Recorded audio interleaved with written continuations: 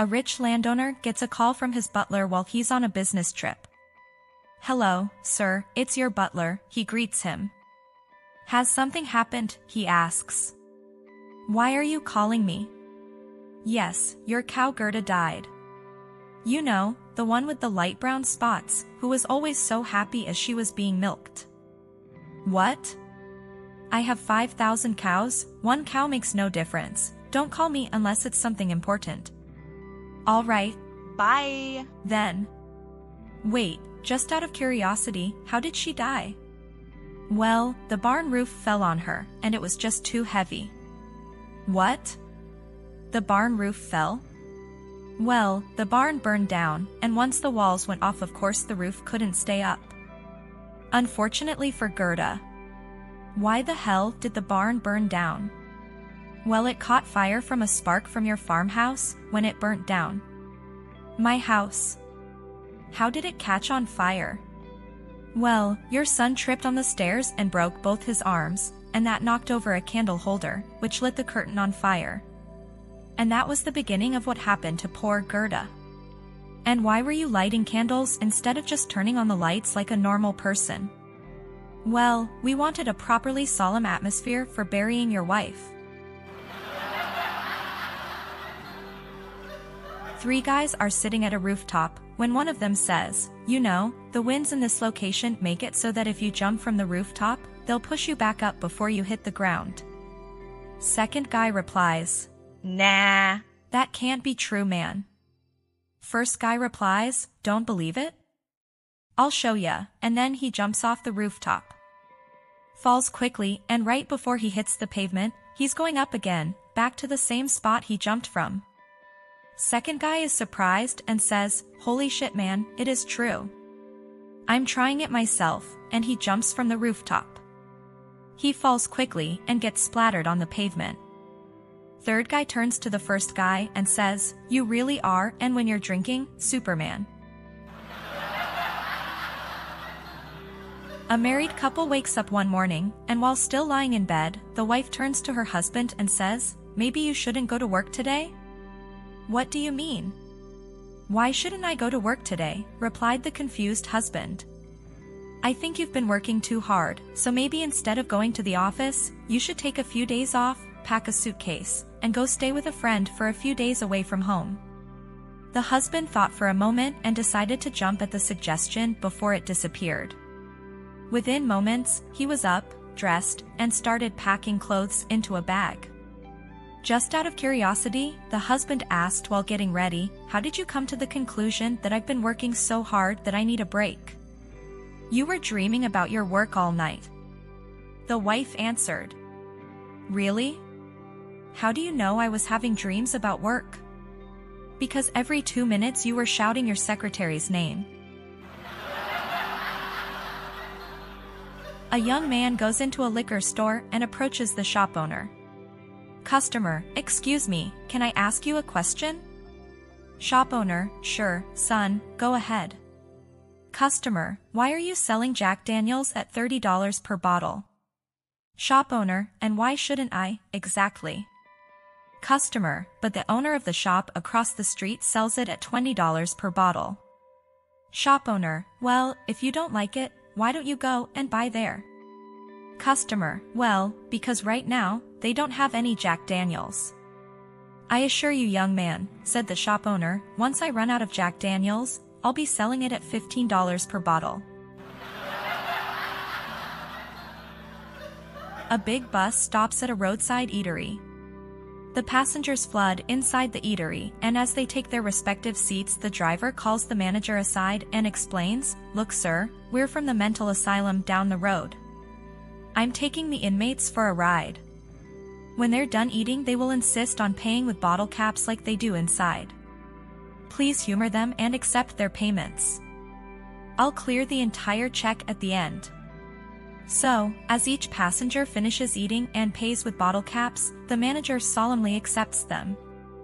After they were all seated in the bus, the driver approached the manager, who presented the bill to him. The driver carefully scans the bill. "Excellent. I'm grateful for your cooperation.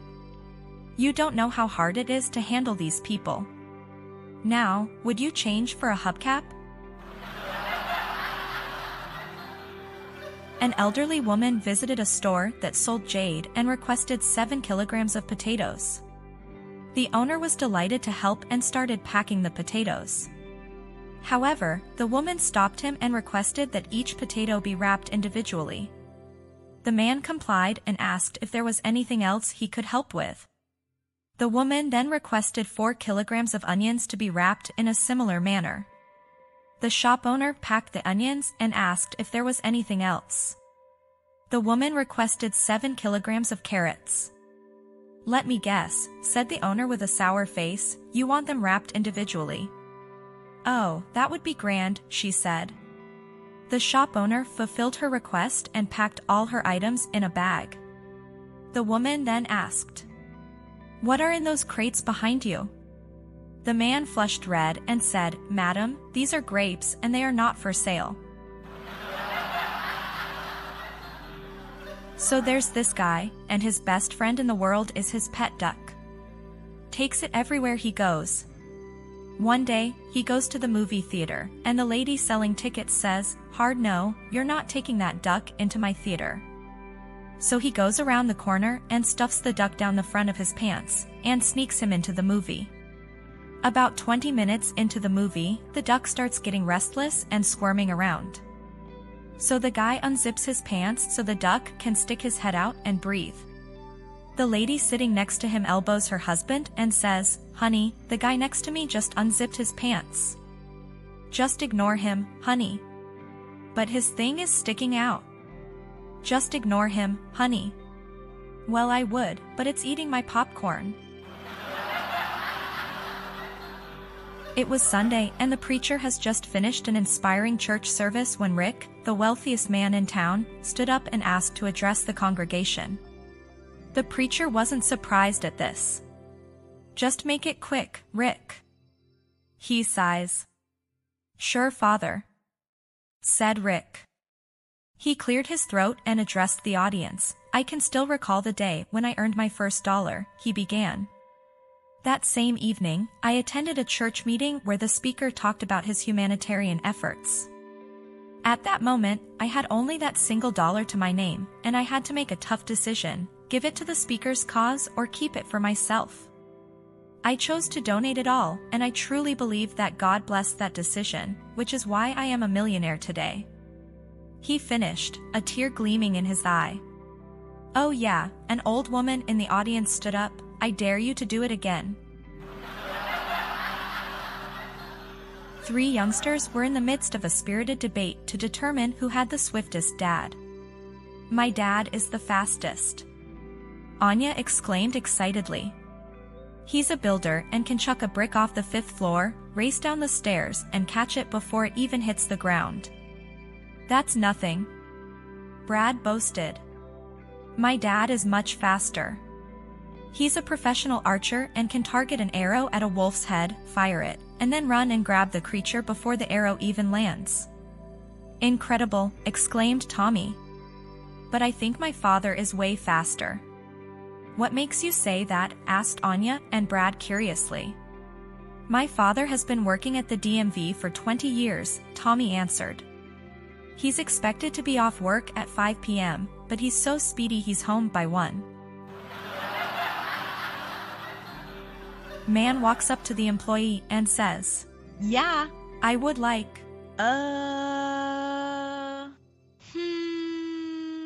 the Polish sausage." The employee kind of chuckles and says, "Polish sausage? You must be Polish?" The man gets immediately angry and yells, "Hey, just 'cause I ordered a Polish sausage doesn't make me Polish. If I ordered French fries, does that make me Drench? If I order Swedish meatballs, does that make me Swedish? If I ordered a Cuban sandwich, does that make me Cuban?